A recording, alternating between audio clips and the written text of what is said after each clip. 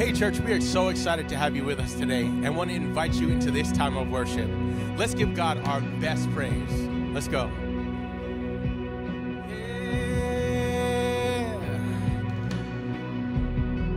Here on earth as it is in heaven, let it be done in this place.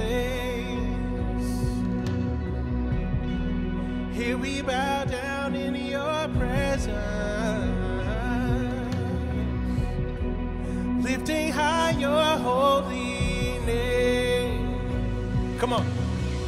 Praising you is what we came here for. Praising you is what we came here for. And we're not leaving till we give it all. Praising you is what we came here for, yeah. Praising you is what we came here for. Praising you is what we came here for. And we're not leaving till we give it all. Praising you is what we came here for, yeah. No, I don't need another reason to pour out my heart in praise. You are God in every season, worthy of worship always, yeah. Praising you is what we came here for. Praising you is what we came here for. And we're not leaving till we give it all. Praising you is what we came here for, yeah. Praising you is what we came here for. Praising you is what we came here for. And we're not leaving till we give it all. Praising you is what we came here for. Oh.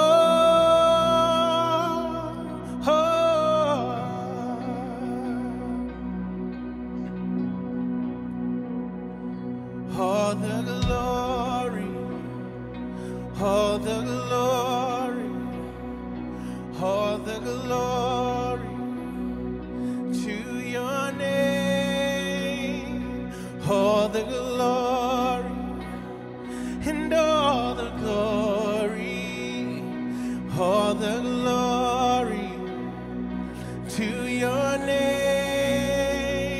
And all the glory, and all the glory, and all the glory to your name. And all the glory, yeah, and all the glory, and all the glory to your name, yeah. Praising you is what we came here for. Praising you is what we came here for. And we're not leaving till we give it all. Praising you is what we came here for, yeah. Praising you is what we came here for. Praising you is what we came here for. And we're not leaving till we give it all. Praising you is what we came here for. Oh, what we came here for.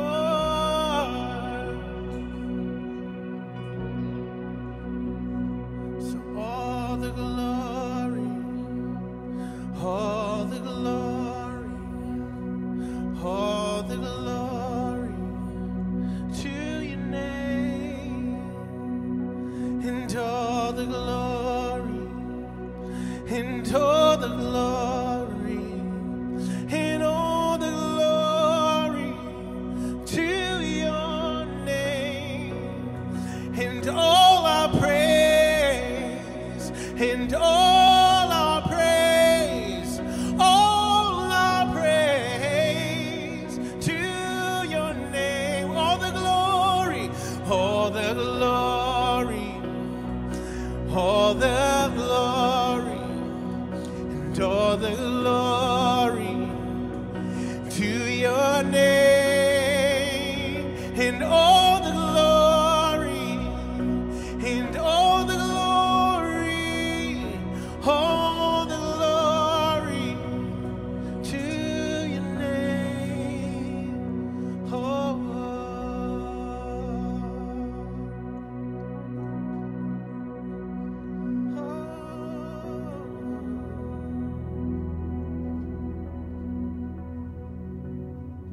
Jesus, we thank you for your love.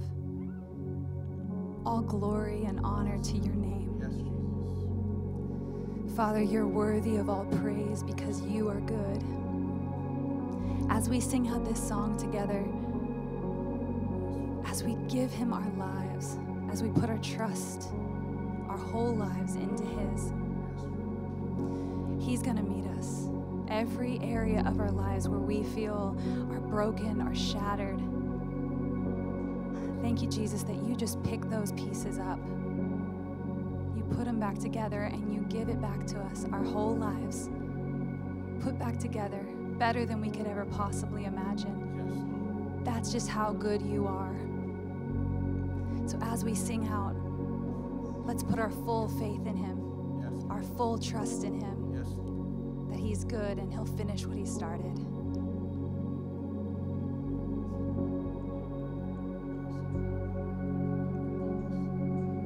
We worship you, Jesus.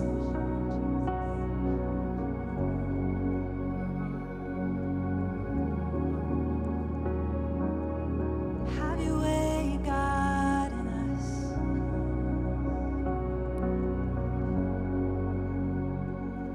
Ooh, yes.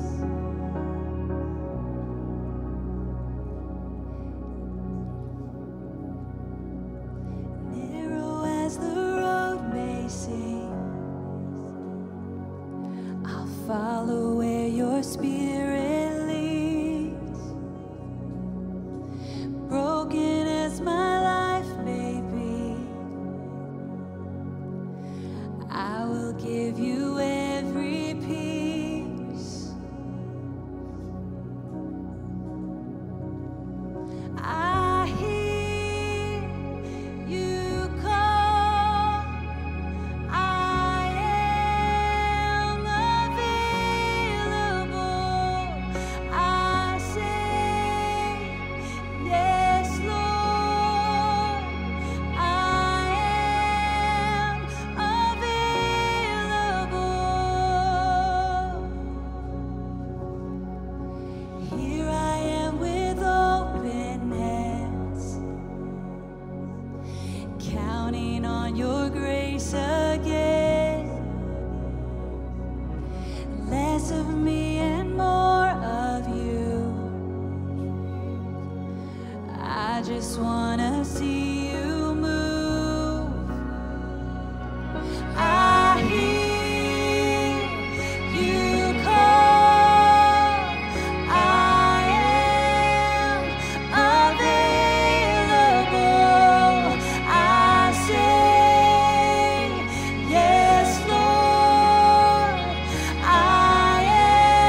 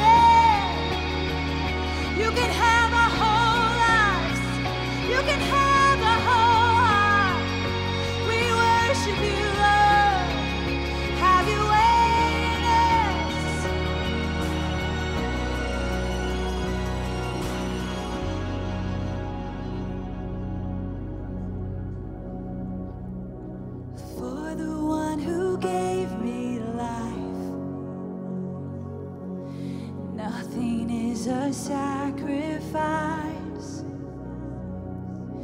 Use me as you want to, God. Have your throne within my heart. Thank you, Jesus. I hear you call. I am available. I say, yes, Lord. I am available. I hear you call. I am available. I say, yes, Lord. I am available.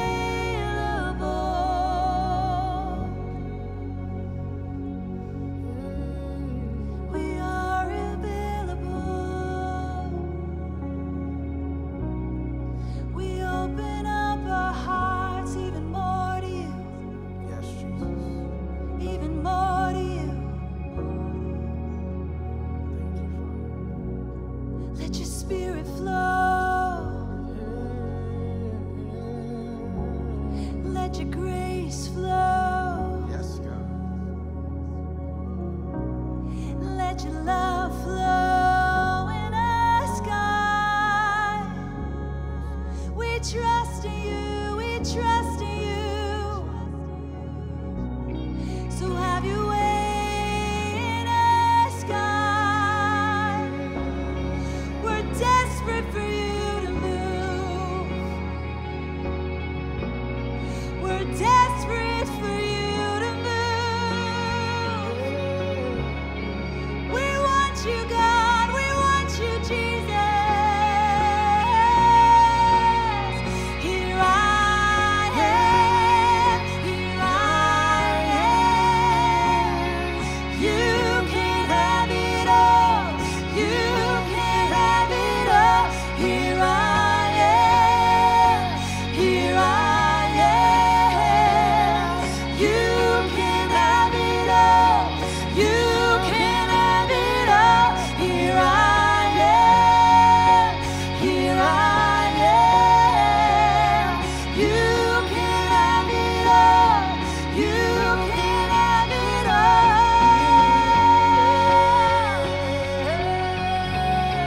Oh, you can have it all.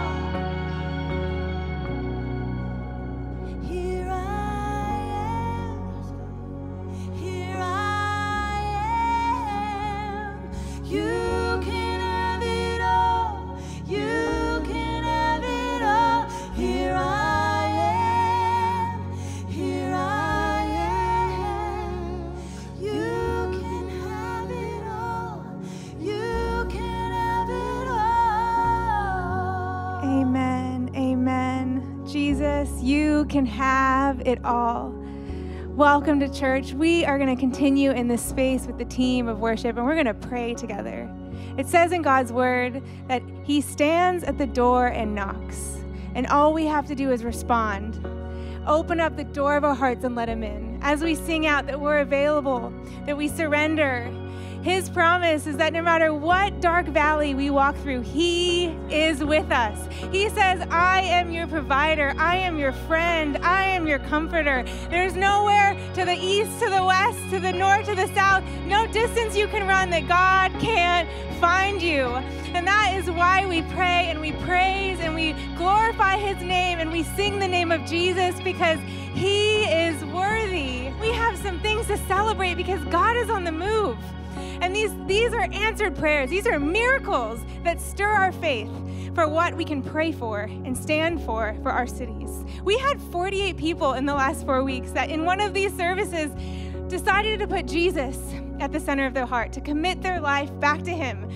Heaven is praising for that. That is incredible. Our team harvested in the last 4 weeks 253 pounds of produce for families in this city in need. We had people submit praise reports about actually 2 people that met in the chat last week during service, and it led to a new job opportunity. So if you're not in the chat, you should get in the chat because God is not bound by a screen. He's not bound by quarantine. He is using whatever avenue that we show up in with faith to do miraculous things. We've had someone who's looking for a job find a job opportunity with a visa that's going to make a way that seemed impossible. A credit card bill that was looming, financial provision in the last week for it. Church, God is moving, and there are requests that have come in, and I know that there are requests in your life, in your heart, that you need to believe. We can believe God that He is able. Type God is able in the chat. There are some requests on the screen now, people that feel distant, and they are praying for God, just as we're singing this morning, to come and be close with them, families and friends that need Jesus. We want to pray right now for the schools, for families, for teachers, for kids that are going to be going back this month to school in this time, for God to use it, for there to be a flourishing and a hunger for life and growth. We want to pray for people that need healing from epilepsy, from anxiety, from depression, someone who has a tumor and needs that tumor to respond to the chemotherapy, that we get to stand in faith together today and faith. So would you pray with me? There are needs that are on the screen that you can pray for. Pick 1 or 2 and pray with me as I pray, and lift up things in your own life, and let's believe that God is able. Jesus, we thank you that you are high and lifted up. God, you are above circumstance. You are above all of these needs. God, we thank you for supernatural provision. God, I lift up right now, God, families that need provision for this year, people with looming bills like we praise for, God, that you would bring supernatural provision. God, we lift up the schools and the families and teachers, God. We thank you for them, that they are amazing, that you would bless them, that you would strengthen them, God, that you would bring health and safety. God, we speak your supernatural healing over people that need it. God, we thank you for doctors coming back surprised by healings, people waking up and experiencing healing in their sleep, feeling stronger than no doctor ever told them they could. God, we thank you for health and life. God, that you are the God who is able. We speak your provision over these needs and stand in faith together. Jesus, we thank you for who you are, and we praise this in your authority and your name. We pray, amen. Amen. Well, I know I'm thankful this morning for all God's doing. If you're thankful, type I'm thankful in the chat. We are so glad you're here joining us. My name's Janelle, and hey, if it's your first time here at C3 NYC, we just want to welcome you. Pastor Josh and Georgie moved here almost 7 years ago with a vision for this church. And what started as just 5 people in a dinner party grew from 5 to 10s to hundreds to thousands, and now we're not just in New York City, we're actually in Paris and all over the world. You'd be surprised, it's easier now than ever to get connected.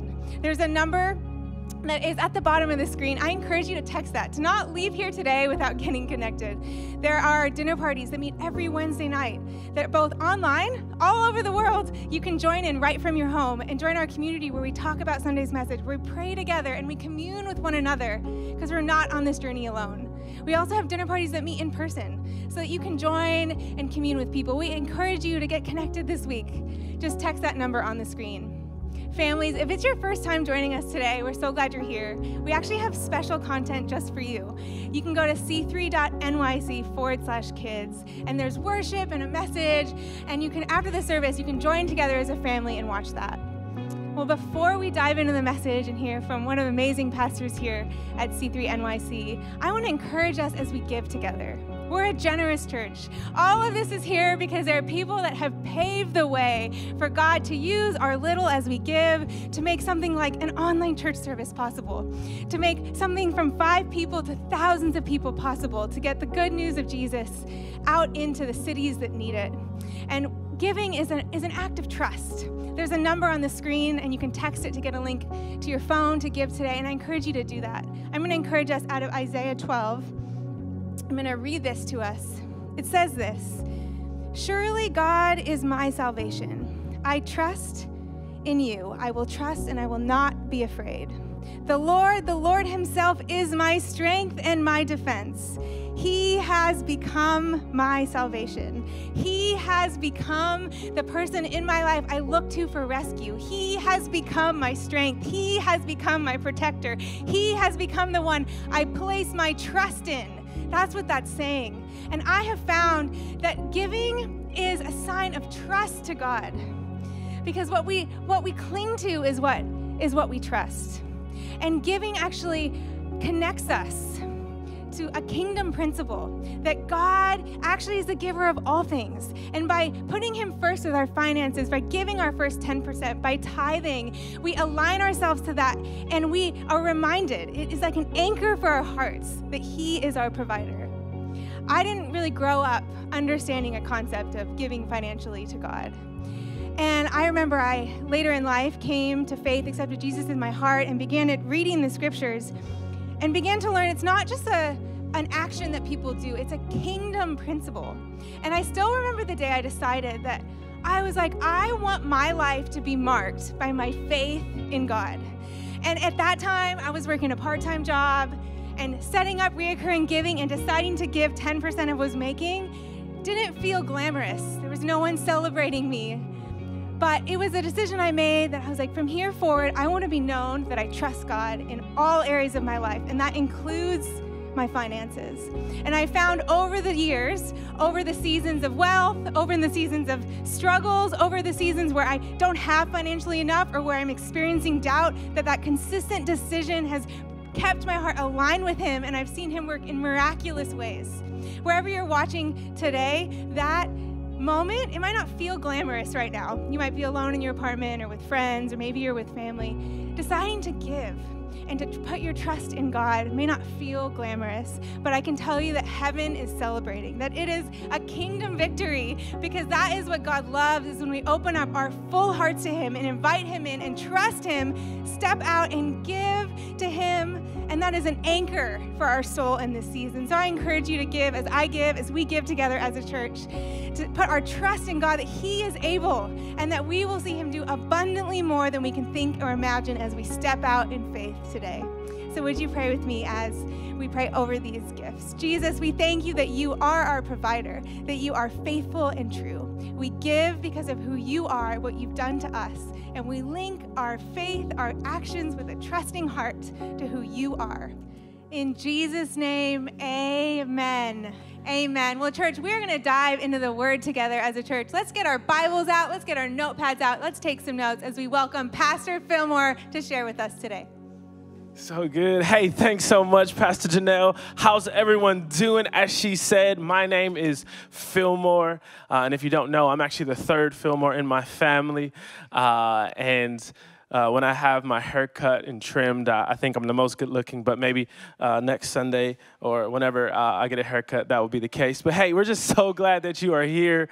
What a great service. I love the worship with Ron and Paula, and just such great leading. Come on, who loves the team and everyone that it just leads us in the presence of God every single week? And hey, today we're going to be talking about faith, and we're going to be reading from the Bible. Come on, anyone got a paper Bible with them at home? If you don't invest in one, I love it. Mine is kind of, it's pinned up, it's marked up. What's those jokes like, a Bible that is falling apart is a life that's not, one of those.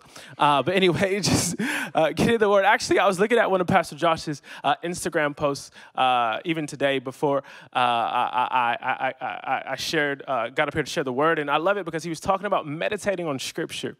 And I love that because you and I are called to not just to gloss over the word. No, we're called to consume and to chew on it and to allow the word and the scriptures and the stories and the truths to fill our imagination. And I've actually found in my own life, that the Christian life or following Jesus becomes very, very hard when I don't have a consistent rhythm of scripture in my life, when I don't actually spend time praying. So I just want to encourage you at the outset of this, maybe if you haven't picked up your Bible in a while, why don't you do it? Open it up, read it. I believe God's going to speak to you in Jesus' name. Amen. Amen. Well, hey, if you have your Bibles, we're going to be in Mark chapter 5. Mark chapter 5. reading from the Gospel of Mark. I love Mark because Mark just gets straight to it, you know? Like, there's no genealogies in Mark. He just goes straight to the action, you know? Who despises previews, like long previews and movies that kind of drag out? Like, Mark isn't like that. Come on, he gets straight to the action. Come on, somebody. But anyway, Mark chapter 5, a bit of context. Prior to this particular passage, we're going to pick up in verse 21.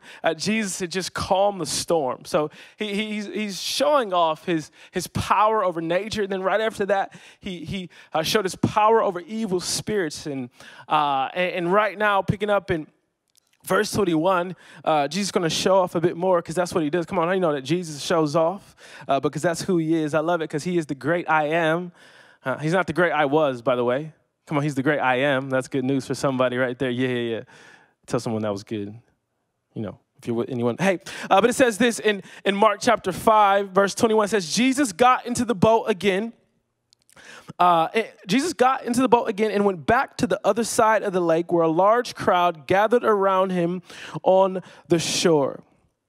There's a crowd, they're pressing against him. The language there is as if it's suffocating because everyone is just crowding around him. Reminds me of the L train prior to quarantine and COVID. Then a leader of the local synagogue whose name was Jairus arrived. When he saw Jesus, he fell at his feet, pleading fervently with him. My little daughter is dying, he said. Please come and lay your hands on her and heal her so she can live. Now, we're not going to spend much time here, but I just love this right away because we see this prominent person in the community, this religious leader who was responsible for the worship in the local synagogue. We see that when he sees Jesus, I love that there's a response. Like, he falls to his knees. This is a nobleman. And he recognizes the power and authority of who Jesus is. And that lets me know that when it comes to Jesus, like, there's no real neutrality with Jesus. You know, either we respond to him with reverence and worship, or we either ignore him. There's no, like, lukewarmness when it comes to who Jesus is. And then it says this in verse 24. This is where we're going to pick up. Jesus went with him, and all the people followed him, crowding around him.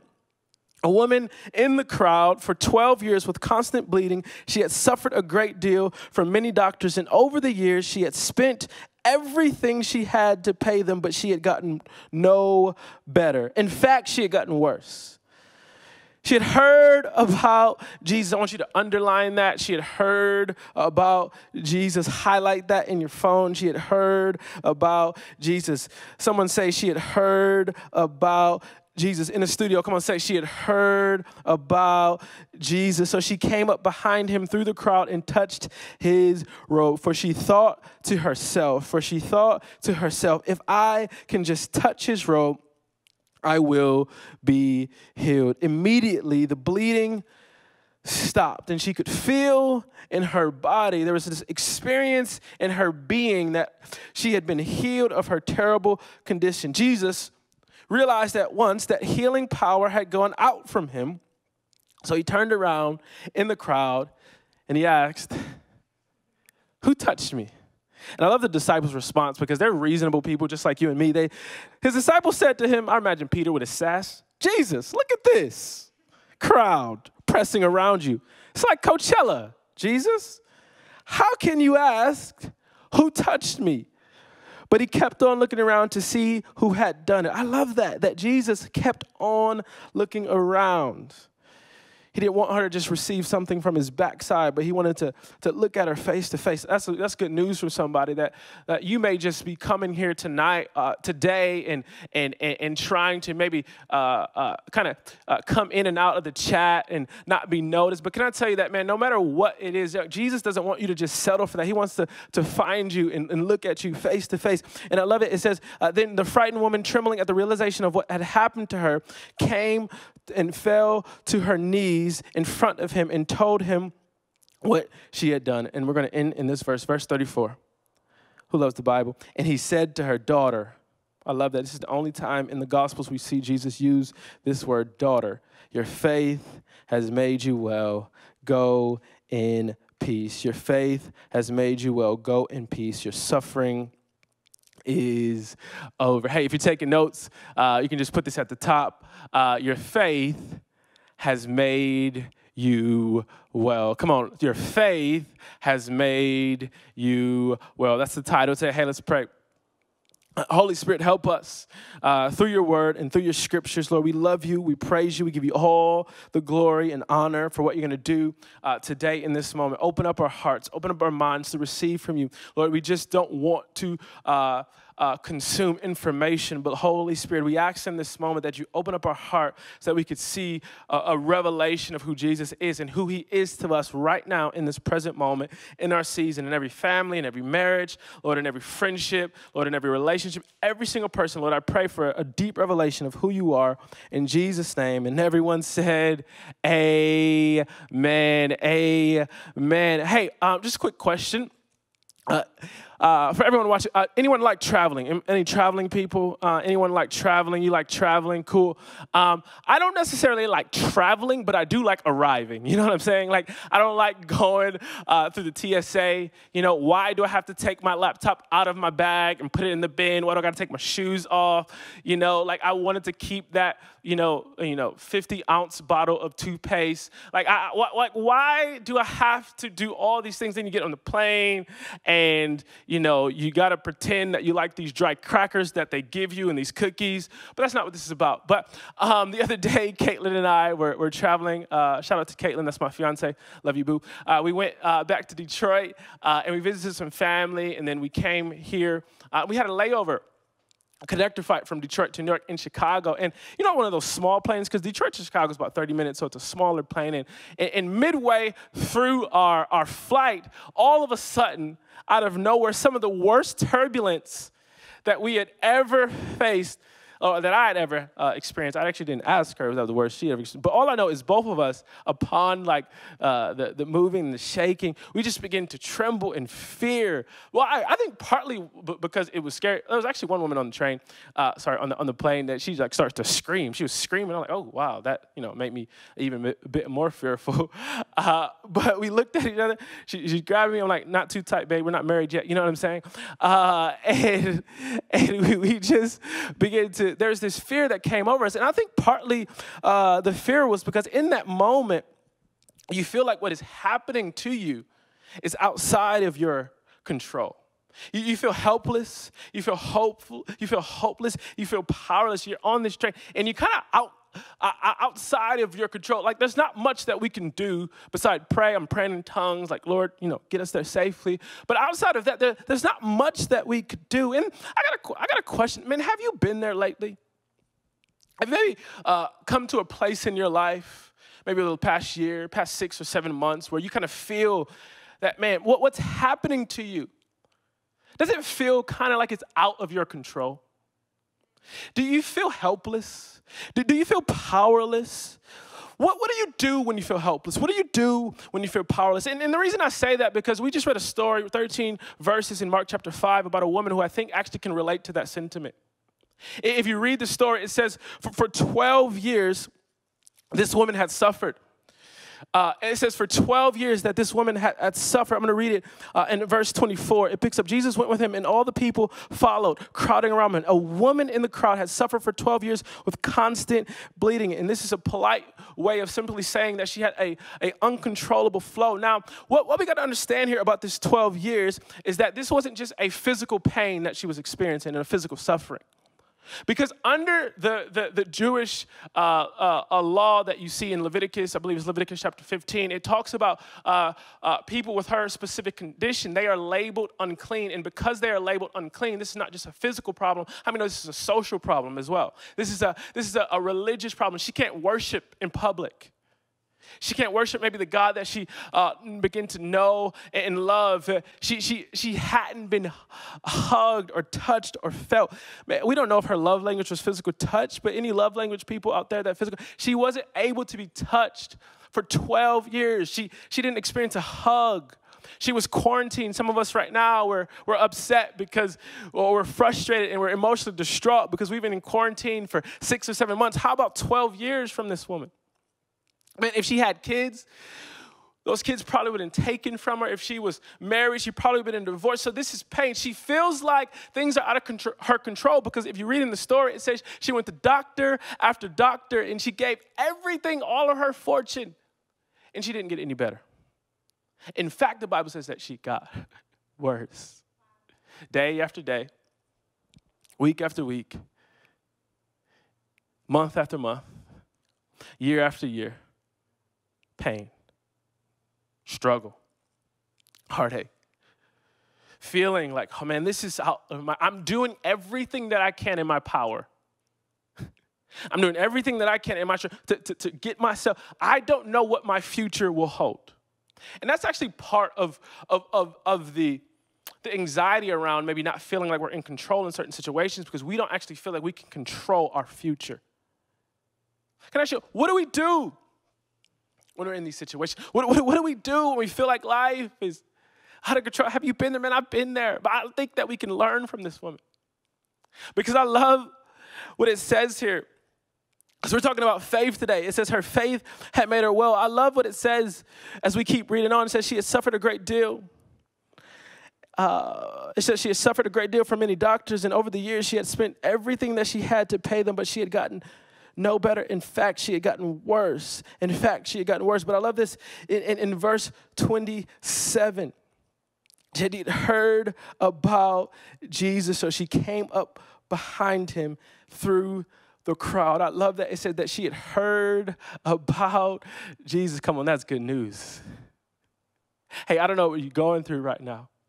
I don't know what you're feeling right now. But can I tell you, or can I ask you a question? What are you hearing about Jesus?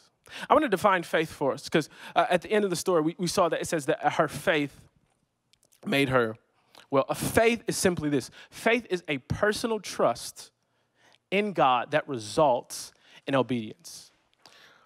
I'm just going to define that. When you look at the Hebrew and you study the Greek word for faith, the word used here, it's a working definition for us. It's a personal trust in God. It's not a mere existence or mental assent.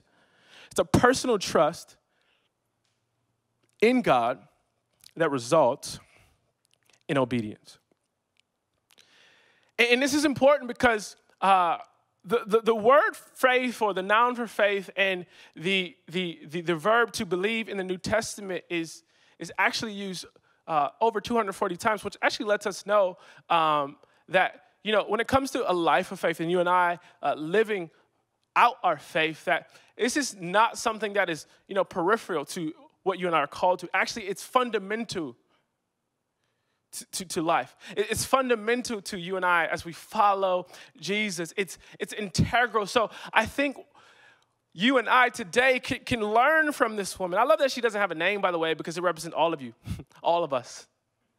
All of us, because all of us are going to find ourselves in moments. Maybe you don't feel like you're out of control, or you don't have, maybe you don't feel helpless or hopeless. That's okay if you don't feel that right now. If you've never felt that before, I want to question, are you human or are you a robot? But whatever, we can talk about that later. But all of us at some point in our time, we're going to feel out of our depth. But what do you do when you get that place? I think first and foremost, what do you do with your faith when you get to that place precisely? I think first and foremost, one of the things we learn from this is faith actually comes through what we hear. Faith comes through what we hear. Watch it. It says she had heard about Jesus. She had heard about Jesus. What caused this woman, who had spent 12 years suffering in pain and turmoil and hurt, what caused her to because she could have stayed at home, by the way. Like she could have stayed at home. Like she could have basically projected the facts of her situation, the facts of her circumstances, the facts of her disappointment or discouragement. She could have projected that onto what she had heard about Jesus. But whatever she heard about Jesus, we don't know what it was, but we do know that it had to be something that was truthful. It was truth.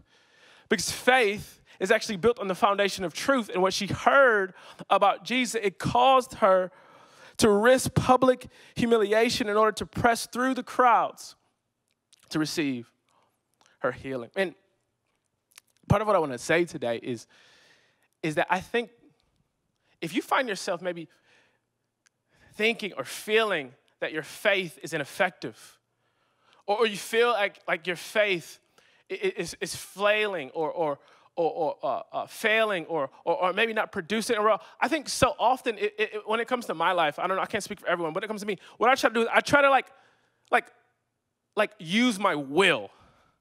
Like I'm going to believe better. I'm going to try harder. But I actually don't think that that's necessarily how or what produced faith in her. I actually don't even think that as she's moving through this crowd, she's like, oh my goodness, I got great faith. I actually think that she's so consumed with her heart and her mind and her imagination are so consumed with what she heard about Jesus that is what led her to focus. It's a singular focus. Now, what I want to kind of present to us today is that if we want our faith to grow, if we want our faith to be effective, you and I have to guard what we hear about Jesus, about his power, about his goodness, about his desire to heal. I love what it says in Romans chapter 10. It says this, but not everyone who welcomes the good news for Isaiah the prophet said, Lord, who has believed our message. I love it in verse 17. So faith comes from hearing. That is hearing through the good news about Christ. Can I tell you some good news about Christ? That he says this, that Jesus looked at them and said to the disciples, with man, this is impossible. Come on, with God, all things are possible. Can I tell you that some good news about Christ? What it says in Romans 8, verse 31, it says, what then shall we say in response to all these things? If God is for us, who can be against us? He who did not spare his own son, he gave up for us all. How will he not also, along with him, graciously give us all things? Matthew 7:11 says this, and if you then, though you are evil, know how to give good gifts to your children, how much more will your Father who is in heaven give good gifts to those who ask him? One of the things I want to present to you and I today is that what we need to do is not allow our circumstances, not allow what we don't see to determine what we believe about God. No, we need to allow what we believe and what we hear about God to determine how we live out whatever circumstance are we in right now. Because what I'm telling you, even in what we're going through, come on, he still has power. Come on, he still is good, and he has a desire to save you. If you feel like you can resonate with this woman, I love what it says in John 3:17. It says, for God did not send his son into the world to condemn the world, but to save the world through him. Can I tell you some good news today? Here's what I want you to hear about Jesus. Here's what I want to begin to spark your faith a bit. Can I tell you, if you feel helpless, if you feel hopeless, if you feel like you've lost control, if you feel like you don't have what it takes, can I tell you some good news that Jesus is passing through your town? Can I tell you some good news? That's actually the perfect position for you to actually realize that where your ability runs out, come on, God's ability picks up. When you get out, when you feel out of control, can I tell you that God is actually still in control, and he passes through your town, and he does not come to condemn you. He does not. Part of the reason that Jesus came was to save and to heal and to restore. And I came here to remind some people today, come on, I am not going to allow my discouragement or my disappointment or what I don't see. No, what I want to do is I want to protect what I hear about Jesus. What are you hearing about Jesus? What fills your thoughts? What fills your imagination? What reports are you hearing? We don't know if it was word of mouth. We don't know how, but what we do know is that what she heard about Jesus caused her to come into the crowd and push through so she can receive. So the first point is this: faith comes. It grows through what we hear. The second point is this, that faith actually has a resolve to obey. So she came up behind him through the crowd and touched his robe. Now, she is bold, by the way, because of her condition, she's literally not even supposed to be in the crowd, because the law said if she rubs shoulders or if she touches anyone, that person now becomes unclean. So now they also, too, contract that status, that label that she also has. Now, I'm thinking about her, and I'm thinking about me. I'm thinking about her story, and I'm thinking about your story. Now, what I want to propose and what I'm thinking about is I don't imagine that when it comes to information about God, like she had more information about God than you and I, like right now. Because we live in an information age. We got podcasts, we got sermons, we got blogs. None of these things are wrong. These are actually good. I believe we need more amazing content that helps us digest and understand who God is. But I think the tension is that so much of our understanding about faith as Americans, as people who live in this part of the Western world, so much of our understanding about faith simply stops at just acquiring the right information. And we limit faith to consuming information about God and believing the right things. And can I tell you, it's not less than that, but it's so much more. Because what we see here is that this woman, I can tell you, she probably didn't have like a PhD in theology. She probably didn't know, she probably wasn't like that schooled but all she had was a desperation that what she heard about Jesus, she needed to act on. There was this resolve in her. There's this fundamental idea in this posture in her heart that, no, I'm not just going to allow what I hear about Jesus to just stay here with me in my home. No, I'm going to step out in faith, and I'm going to act on what I hear. Because faith, just faith and trust in Jesus that does not respond in action is actually not even proper New Testament faith. The Bible says in James that even demons believe that God exists. So it's not just about what we believe. No, it's about how we respond and act on what we believe. Your faith has made you well, Jesus said. We got so many podcasts and so much content, but I'm telling you, Jesus calls you and I to step out in faith and not just to settle with mere information, no, but to live in the revelation of who he is. Step out on that. Why? Because the life of faith, according to Jesus, he says that if you have even faith the size of a mustard seed, that faith connected to who he is can move mountains and bring miracles. And I'm looking at my life and I'm looking at our life, and we got all this information about God. And God, why am I not seeing more miracles? I don't need another word from God. You and I don't need another special revelation. All we need to do is continue to step out and act on what we know to be true about who God is. God says he is faithful. So I want my prayers and my life and my dreams and my imagination and my serving and my parenting and how I live, I want it to reflect who he is, and I want to step out on that. I don't want to just be confined and look back on my life and say, man, I just kind of read books and I didn't do anything significant, and I lived a life that was confined to my power and my intellect and no, I want to step out of a life and live a life that is supernatural and a life that brings miracles. I don't want to just consume without actually stepping out and allowing God to bring about power and transformation in my life. I know God is a healer, so why don't we step out and believe? I know God is faithful, so why don't I trust God in my finances? In Hebrews 11 it says this. I want to read the scripture in Hebrews 11. It says this in verse 6. It says, and without faith living within us, it would be impossible to please God, for we come to God in faith, knowing that he is real and that he rewards the faith of those who give all their passion and strength into seeking him. I love that because it reminds me of this woman. She gave all that she had. I love it because, she wasn't the only one in the crowd, by the way. There were other people in the crowd and other people that touched her, but there's only one that received the miracle. There were other people that would have rubbed shoulders, and there are other people that were around Jesus. And man, I don't want to be someone that's just around Jesus. I don't want to be someone that is around the power and the majesty and the beauty and the essence of who God is, the power of God, and yet I am actually missing out on what he can offer me.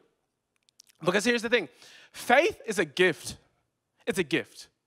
Hebrews 12 says this, that he's the author or the initiator of our faith. Ephesians 2 says this, that it was by grace that you were saved through faith, and this is a gift from God. So it's a gift. God offers it to us as a gift, but we exercise it through our obedience. So I need to exercise. If I want to grow in faith and grow in miracles and grow in seeing God move supernaturally, I need to be diligent with my faith. I need to step out in obedience. I need to not just be confined by just saying the right things. No, I need to step out in faith. There's so many people in the crowd, but there's one. Hey, I got a question. Are we just satisfied with being a part of the crowd? But no, will we reach out and touch the hem of his garment with intention? For some of us, that just looks like setting intention and waking up in the morning and saying, pray God, I'm gonna reach out to you today. I'm gonna touch you. I'm gonna create space in my life to pray. I'm going to read my word. I'm going to show up to dinner party. I'm going to give. I'm going to serve. I'm going to do something outside of my comfort zone, something that only will be powerful if you show up in my life. What is it right now maybe that God is calling you to do? To step out of the boat, similar to Peter, so that you can see God's power in your life. In Jesus' name. In verse 28, it says this. For she thought to herself, she's going through the crowd, and she's thinking to herself. I love that. How's your self-talk? Maybe when you heard maybe a promise from God, and you are contending and believing for a breakthrough. In the gap between what God has promised to what you want to receive from that promise, how are you talking to yourself? She kept saying to herself, I love this, if I can just touch his robe, I will be healed. If I can just touch his robe, if I could just touch his robe, I can be healed. And immediately the bleeding stopped, and she could feel in her body that she had been healed of her terrible condition. And Jesus realized that healing power had gone out from him. So he turned around. I love that. And asked the crowd, who touched my robe? The third point is this. Not only does faith resolve to obey, but faith depends on God's power and not my own. It's God's power that brings the increase. It's God's power. I think part of why we don't pray, and part of why we don't step out, and part of why we don't go all in, and part of why we don't give God our all is because we think that the miracle and the breakthrough is contingent upon our power. It's not our power. It's God. Jesus said, I felt healing. I felt power leave from me. It's God's power. It's not our own. So why are we afraid to pray and believe for miracles? So often in my life, I refrain from having a big vision for our church, or I refrain from having a big vision for my life. I refrain from seeing breakthrough and healing and miracles in my own life because I think that, man, if God doesn't come through, somehow, like, it's going to be bad PR for him or something. As if, like, my power has anything to do with who he is. No, it's his power. So whatever outcome that you're believing for right now, just trust God with it, because it's not your power in the first place. There's some people right now, day after day, night after night, you're believing for a breakthrough maybe in finances. Hey, what are you hearing about Jesus? Can I tell you for those people? The Bible says that he will supply all of our needs according to his riches that are in Christ Jesus. Allow that to consume your imagination. There's some people here who in your heart and in your mind, you cannot, you haven't saw healing yet. There's nightmares, there's fear, there's anxiety. Can I tell you something? The Bible says that he keeps those in perfect peace who keep their thoughts fixed on him. There's people right now, and you got broken heart. The Bible says that he is near to the broken hearted. I want you to fill your heart, fill your mind with who he is and what he says and what he does. He's a miracle worker. With him, all things are possible. Where have you stopped believing? Where have you stopped praying prayers that elevate the greatness of who he is because maybe you haven't seen it just because we don't see it? Because here's the thing. It's not about what I can or can't do. It's about who he is and what he can do. That's what it's not about. It's about who he is, and we need to put ourselves in position where we have to rely on the power of God. That's why I love Pastor Josh and Georgie. That's why I love why we have such a big vision. Because we believe, man, that we want to step out of the boat. We want to believe for the entire city. What if we just believe that, man, your entire job could be saved? What if you believe that actually you could be healed of that disease? What if you believe that, man, that scoliosis in your back, that no, God actually is the one that brings the kingdom, that comes to rule and to reign? What if we believe that, man, you don't actually have to go through the addiction? I know your dad went through it. I know your mom went through it. I know your auntie had that thing. But can I tell you something? No, that if you are in Christ, that you are born again, that you don't have to be the product of a generational cursing. No, you are the product of a generational blessing because you actually received the spirit and the life of Christ. And I came here to tell us today that the faith and the results that we want to see, it depends on God's power and not our own. And I want to inspire you to trust God and let God be God. God is good at being God all by himself. The Bible says that there's nothing that's too hard for him. That he is the beginning and the end. That he is the great I am. He is the one who was, he is the one who is, and he is the one who is to come. He is the one who brings the kingdom, that his kingdom would come on earth as it is in heaven. And I'm telling you today, I want us to step out in faith again. Hey, dinner party leader, I want you to step out in faith again and believe for a miracle, for people maybe you've been believing for to come back, or I want you to keep believing for them. Keep believing for God to move in their heart. There's parents in here, you've been believing for your kids to come back to the Lord. Keep believing, keep praying. The results are connected to God's power, not my own. You know what's so fascinating in the story, though, is that Jesus, although the woman, like by law, she made other people unclean because of her condition in touching them.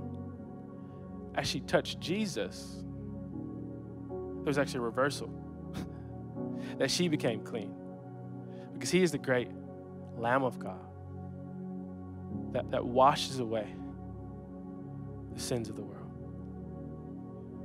And I gotta sense that there's some people watching this and you just feel maybe a bit too dirty to approach God. You feel like too unclean or too impure or too... Can I tell you that you cannot make God dirty? You cannot make him impure. You cannot make him unholy or unrighteous. He can only make you holy. He can only make you righteous. He can only make you clean. This is the essence and the beauty of who our God is. That I do not affect him. He affects me. And if you're here today and you're watching this and maybe you've come to the end of your rope, one, I got good news for you. Faith starts there. Good news. You're hopeless. You're powerless. You're helpless. Good news. Faith starts there. But will you stop trusting in the things of this world?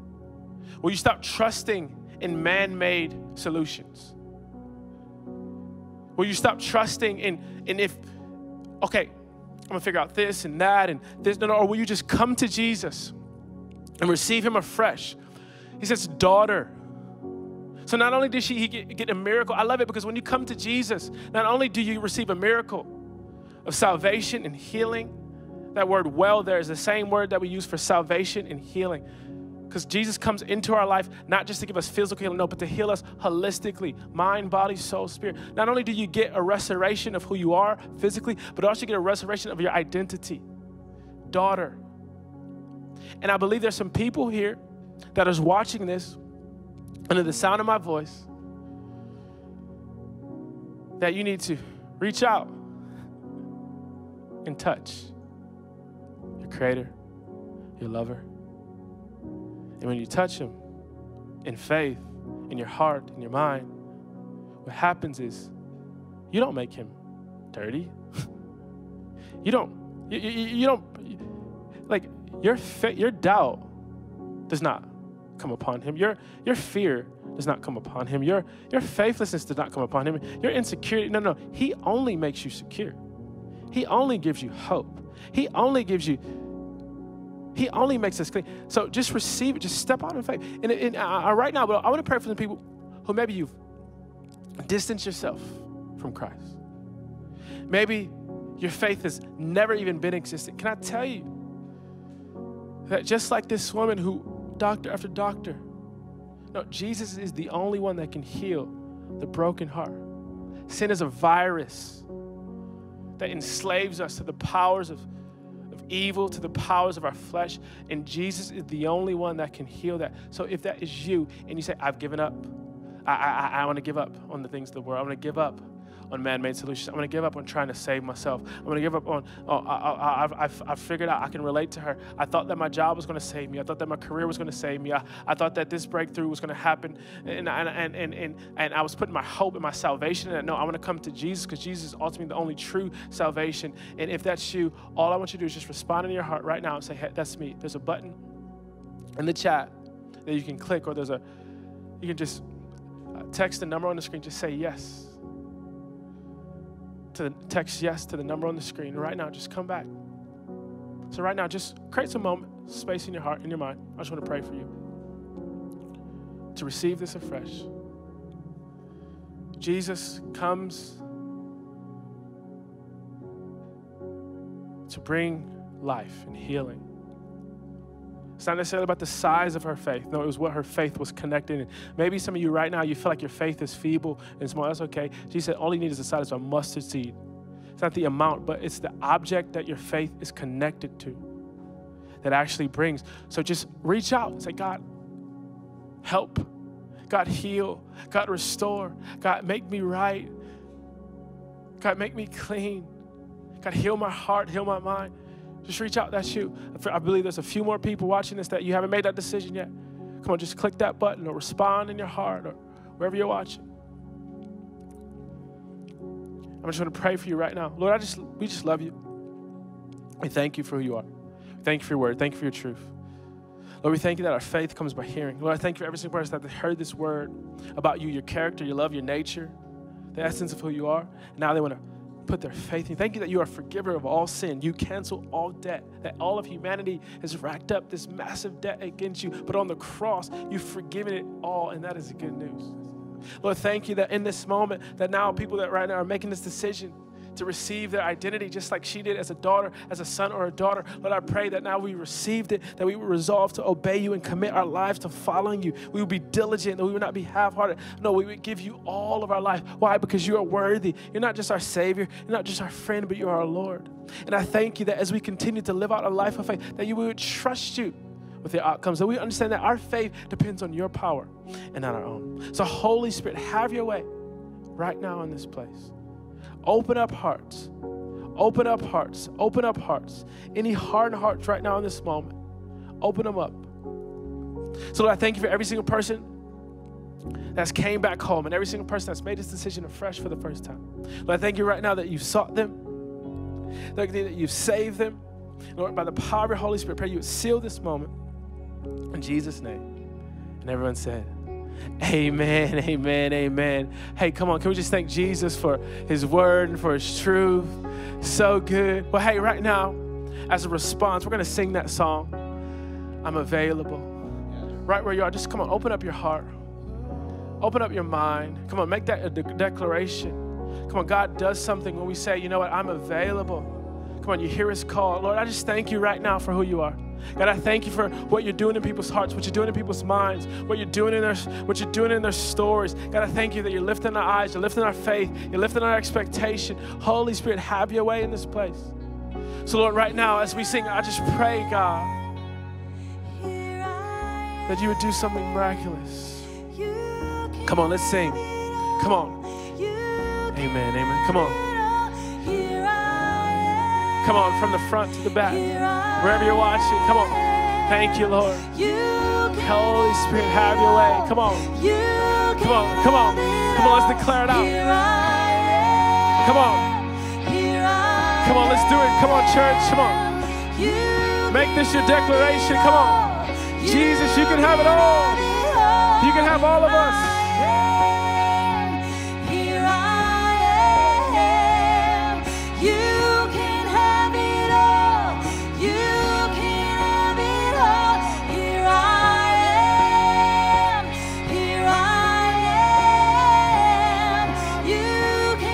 Hey, come on, let's keep singing. Come on. Come on, here we are. Come on. Here I am. Here I am. You can have it all. You can have it all. Here I am. Here I am. You can have it all. You can have it all.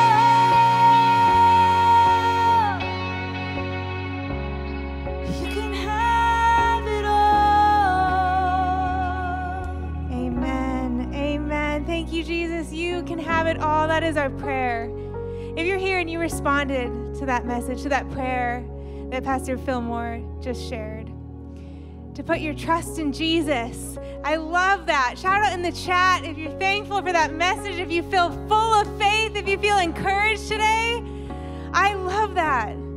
That faith is a personal decision to trust God, but with that overflows obedience. Amazing. And if you're here and you made that decision today, don't log off this service without texting that number on the screen, without clicking in the chat to talk to one of our team. We have free resources we'd love to gift you to go on this journey of faith. Just like the woman, it's a journey. God frees you, and then God wants you to connect with other people to live it out. So don't leave here without doing that.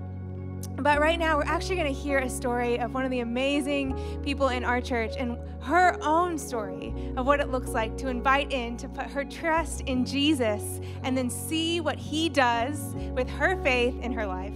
So let's check out Tara's story. Growing up, my family was Christian Catholic. We used to go to church every weekend. We were really strong in our community for my whole life.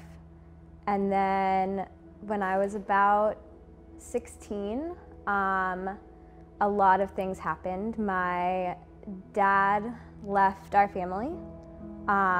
In that same year, he was diagnosed with Alzheimer's. My parents got a divorce, and a little while later, he got remarried. And so a lot of that caused us to step away from our church and our community. I was really closed off after my dad kind of stepped away. He was still there, but it wasn't the same. When one of your parents does that, it really makes you question people's motives and really makes you question letting people in. And so for a lot of years, I was just like, I'll keep you at a distance. Arm's length is great. I don't need anything from you. I will give you some of me, not all of it. And that trust was really gone for a long time. About a year after I decided to stop going to church, I met Hannah Ray, and we became friends, and she every month would ask me to go to church with her through college, and I said, thank you so much, that sounds great, but I think I'm good. Nothing really changed until I came to New York, and I was basically by myself, and I was just striving and trying to make it in my career and putting all of my pressure on my worth in whether or not I succeeded in that, which was devastating. And then one day Hannah Ray said, look, I've tried out a lot of churches. I found C3. I think you should come. Give it another shot. I think you should come. And I did. That day, I just remember walking in and everybody had their hands up and everybody was hugging and everybody was singing, and never in my life had I experienced that inside a church. And so the first day I kind of looked around and I was like, that's great for you guys. I'm gonna sit here. I'm gonna have my time with God. Maybe I'll be back, maybe I won't. And then by the end, I was raising my hands and singing and saying, can I go to a dinner party? What are we doing? How does that work? And I've been here ever since. I kind of just started to give God these little yeses. Yes, I'll go to church. Yes, I'll hang out with these people who I met while I was there. Yes, I'll give.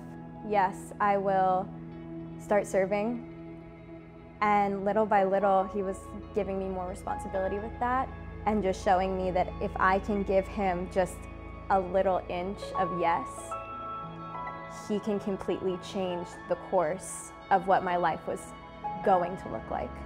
And then one day I was just on the subway and I got this little tap on my shoulder, metaphorically, that was just, hey, reach out to your dad, reach out to his wife.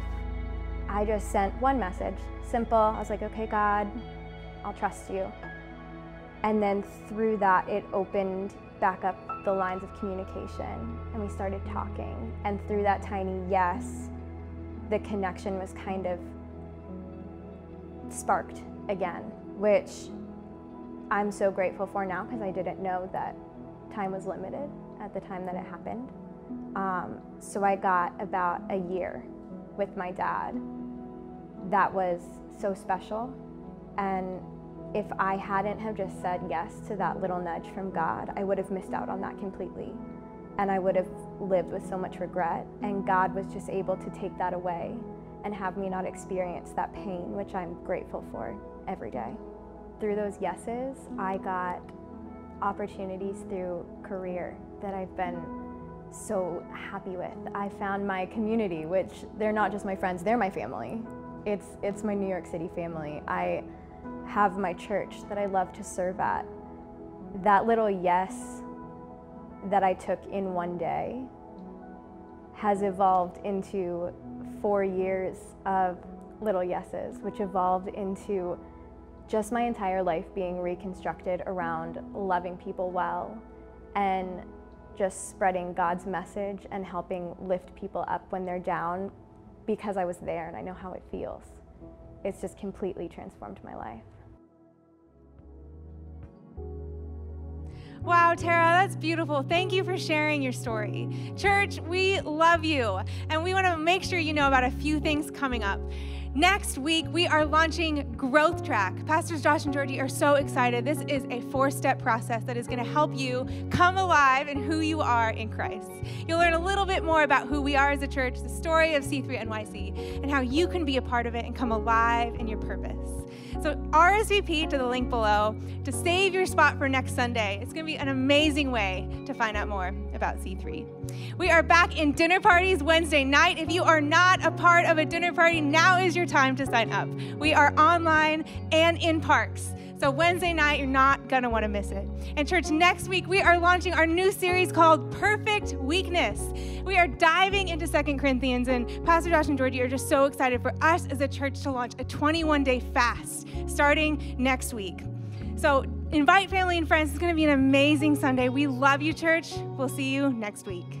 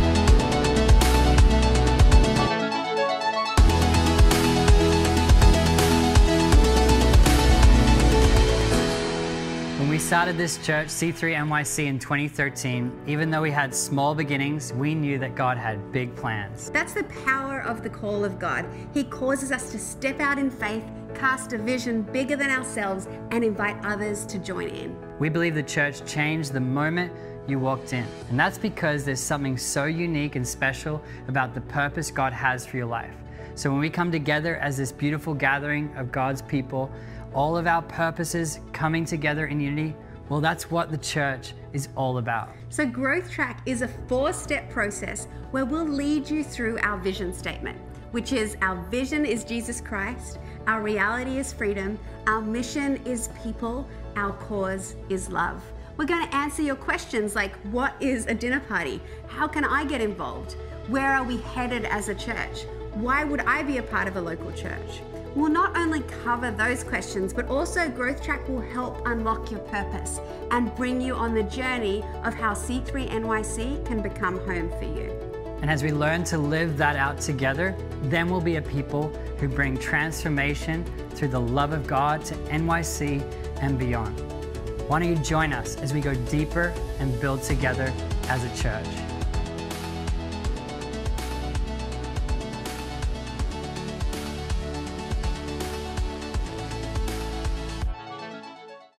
What's up, man? Hey. Hey! What's up? You ready? I'm ready. You ready? For sure. Wait. What's up? Ready for what? DP. DP? Dinner party. Oh, for C3. Wednesday. Wednesday. You know what that means. Wednesday. Wednesday. Time For DP? It's Wednesday. Wait. What am I gonna make? Tacos? Pasta. Wings? Acai. Chili? Pizza. Maybe some greens. At a park. On Zoom? On a blanket. In my room? All right, everyone. On the count of 3, call out the name of your DPs. Dinner party.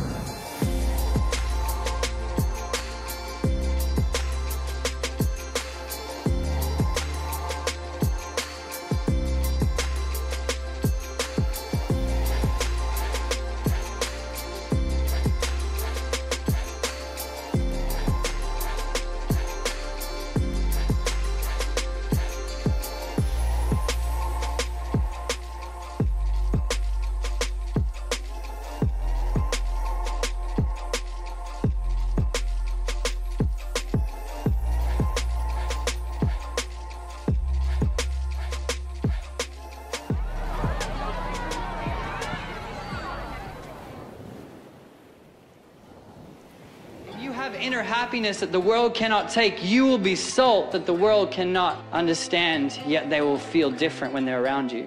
You will be light that illuminates the image and the power of God.